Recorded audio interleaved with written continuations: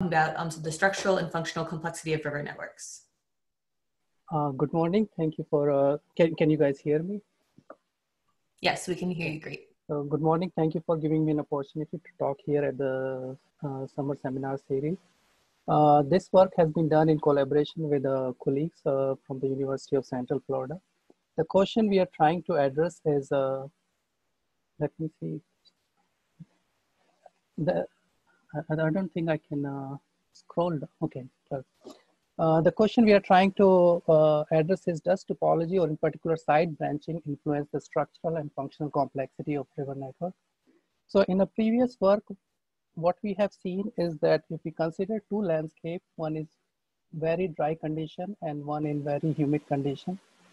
But with the same drainage density, what we observed is that there is a signature of branching pattern or the side branching on the geomorphic features of these landscapes, such as width function. And what we have also observed that this side branching increases with increasing mean annual precipitation.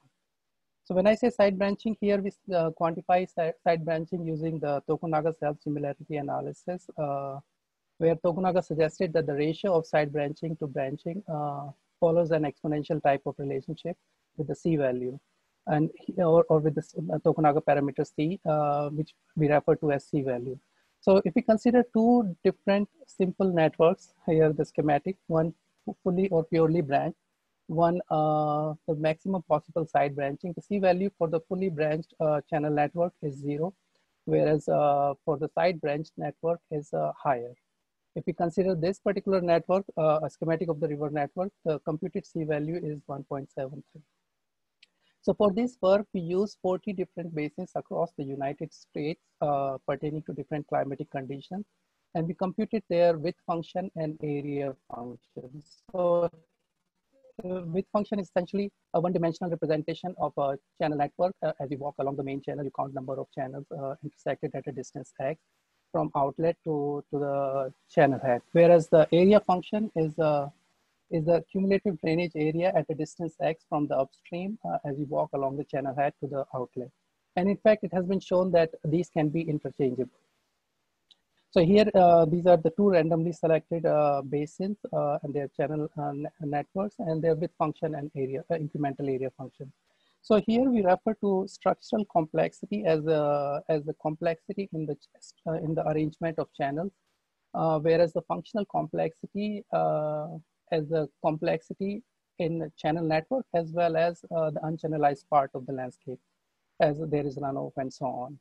So for complexity analysis, what we do is we use sample entropy instead of the Shannon entropy, as Shannon entropy does not account for the sequential arrangement of channels. So for example, if I consider these two basins which have the same total channel length and the same drainage area, thus the same drainage density, and also the width function probability distribution is same. So they will have the same Shannon entropy.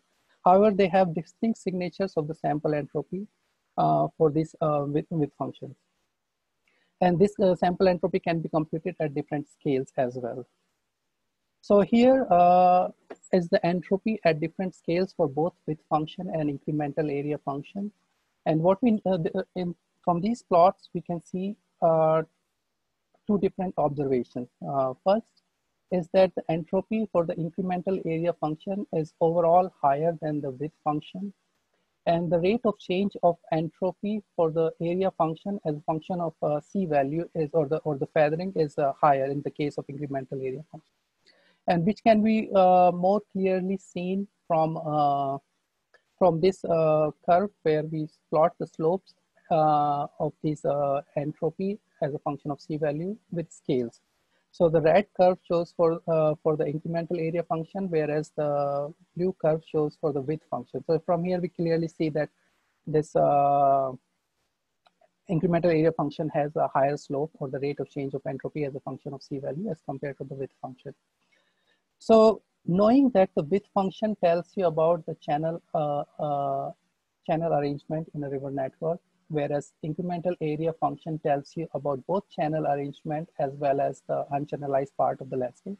If we take the difference between these two curves, it should tell us some information about the hill slope, contribution from the hill slopes to to the complexity. And this is the curve showing the difference between the slopes as a function of C value with the scales.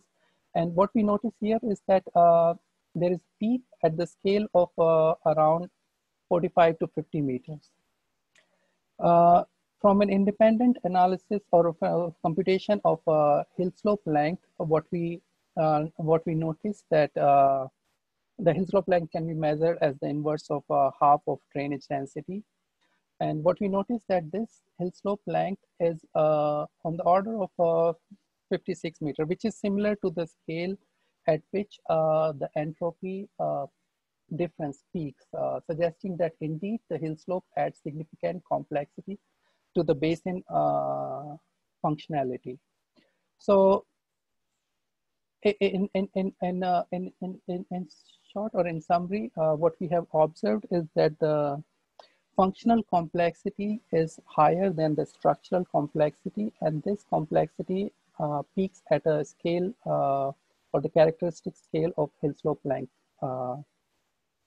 With that, I would be happy to take any question. These are some of the references which might be useful. Thank you.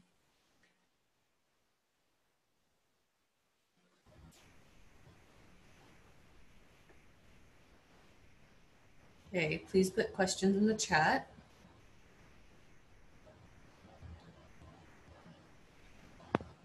While we're waiting, I was sorry if you answered, I missed it, but when you showed that graph of change in slope as a function of distance, and you showed that over 40 meters, the slope remains constant, why was that qualitatively? Let me see. So here, you're referring to this particular figure, right? Or no, it's the one, the slide. This one, right? Like after 40, 45 meters, this saturates, because there is no more added complexity to the system. So that's the maximum complexity you would add. It's at the hill slope length here. Thank you.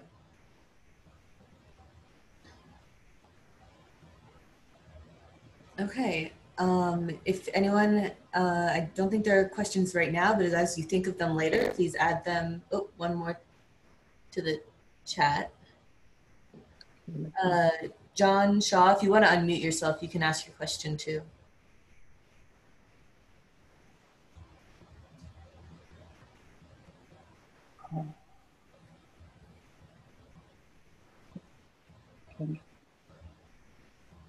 Hello, Arvind. Can you hear me?